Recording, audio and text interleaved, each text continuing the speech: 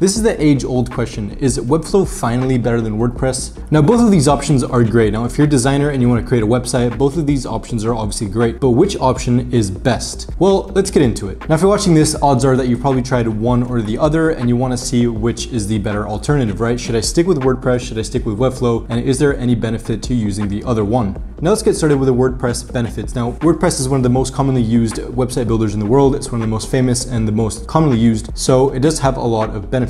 For one, it's free to use. You only need to pay for hosting, so it's very, very affordable if you want to get started in website making and if you're building websites for clients. WordPress's backend is completely customizable, so it gives you complete control of your backend and all of your data. There are thousands of plugins and extensions to choose from. There's so many that you can't even count them all, and they're all compatible with WordPress and their system. Now, WordPress is very, very easy to use for any beginner, and it's super easy to start up a website within an hour to 2 hours if you know what you're doing and if you know how to set up a template very easily. And of course, due to WordPress's popularity, there's so many templates and themes out there that you can just download or buy, and you have a website running up in a couple of hours. WordPress lets you create SEO optimized websites. It's mobile friendly, and it also is a great option if you want your website to rank well on Google. Now, lastly, WordPress has a huge marketplace for plugins for themes. There's external marketplaces as well, and there's just a huge community around the WordPress world and all of its templates and builders and things like that. Now, these pros aren't necessarily exclusive to WordPress. In fact, Webflow actually can do a lot of these benefits, and these are just some of the benefits as well. Webflow gives you the benefit to create completely customizable websites without using absolutely any code whatsoever. The drag and drop builder lets you completely customize your web page, and obviously WordPress has Elementor, but you can't really compare the two because Elementor is just a plugin that helps you build your website, and then Webflow is kind of the whole system that Elementor is trying to be, right? So you can't really compare the two. One is a plugin and one is an entire system and program and a whole community around it, right? You can easily create any animation you want, any interaction. They're super, super easy to create, and you can't really do it that well on WordPress. Now, Webflow websites are also really SEO friendly, and if you want to check out how to do more SEO for your Webflow websites, then I recommend that you check out my brother's channel because he just created a new SEO channel which can help you as a beginner. Now, with Webflow, you can make edits that you can see exactly how they're going to appear on page, which you can't really do on WordPress. You can invite editors and collaborators to kind of review the work that you've done on Webflow, and this is super, super important, and we'll get into it later on in the video. If you work with developers, you can also export code for them, and it's super clean code as well. And lastly, there's also a massive gallery of templates that you can use for your blogs, for your CMS pages, for your portfolio, anything you can obviously build on Webflow, right? And there's a huge, huge marketplace as well. Obviously not as big as WordPress's, but it's still really, really big. So if you're a beginner and all you want to do is just ship a quick website, then no doubt just use WordPress, right? Because there is a learning curve when it comes to learning Webflow, and it is kind of hard in the beginning. But if you don't care about fancy designs and fancy interactions and all you want is a really cookie cutter website, then I recommend that you go with WordPress. And there's no shame in that, right? Because sometimes speed is the name of the game, and that's what you want to get out fast and go out and build the future. But let's say you're a little bit more than just a beginner. Say that you're someone like me, right? You're a freelancer, you're a designer, and you want to give websites to clients that have immaculate control and precision over the design of the website. Well, what choice would I pick, right? Like, what choice would I necessarily use? For me, designing is about control. If I don't have full control of my website and I don't actually know what it's going to look like when it goes live and when I'm handing it off to my clients, then that's a big, big problem. When I'm in WordPress, the one thing I don't have with my design is control, right? I don't really have that control. And I know people might say Elementor gives you that control and you can kind of use the margins and paddings like you do in Webflow, but it's not really the same, right? It's not the exact same experience, and it's hard to kind of replicate that exact experience. Now, earlier I said that the editor in Webflow is one of the most important things of this comparison, right? And one of the reasons is, imagine you're a freelance designer like myself and you're always creating websites for clients, for founders, and say that there's an issue, right? There's a sentence that they need to change, there's an image, there's a color, whatever. The last thing you want to do is tell your client that they need to go into the back end to change this thing and this animation, and they can't really do it, so they need to hire you again, or they need to book you for more hours or whatever it is. That's not really the experience that you want to give them. And what the Webflow editor allows you to do is give them the control from a sort of dashboard point of view, and they can just change the sentence, the color, the images, anything in CMS as well. It's just all there for them to use. By the way, guys, if you want to check out Webflow, make sure that you use the link in the description because it will help out the channel. But Webflow isn't everything. There's a lot of cases where I wouldn't use Webflow to make a website. One example here is, let's say that I have a huge e-commerce, right? And I have a lot of products and I have thousands and thousands of products. The last thing I would do is want to have that be on a Webflow site. And maybe WordPress can then come in here and help us out. But I'd never have a massive e-commerce on a Webflow site. Maybe I'd have a little boutique e-commerce, like maybe 10, 20, 30 products, something like that, that'd be completely fine. Another thing I would never do is have a massive blog on Webflow. That just wouldn't really work with all the CMS items. So Webflow is best when you're creating a marketing page or a couple pages, maybe like 10 to 50 pages, that's fine, but you don't want to use it for thousands of CMS items and thousands of blog pages, right? Also, one of the limitations is you can't really do login signups. You can with something called MemberStack, and I know Webflow was trying a beta, but it's not really the point of it just yet. Right now, it's just for really, really custom and really great landing pages and marketing pages. And here are some examples of some really great Webflow sites that I would use and I would recommend, right? You've got a lot of templates here, and these are all great examples. You got some free ones, some popular ones, categories, you got CMS, and then also e-commerce. So let's check out one of these examples here, right? For example, let's check out this Mexicana restaurant one. So if we can see it here, we've got this really custom website for this restaurant, and you would never really be able to achieve this with WordPress, right? You've got this entire experience that you want to give to your customers, and that's just not something that you would be able to really do with the exact precision that you have here. Another really great example here that we can see for Webflow is this Bank Satoshi Bank template website, right? You've got this input here that you can easily do with a form.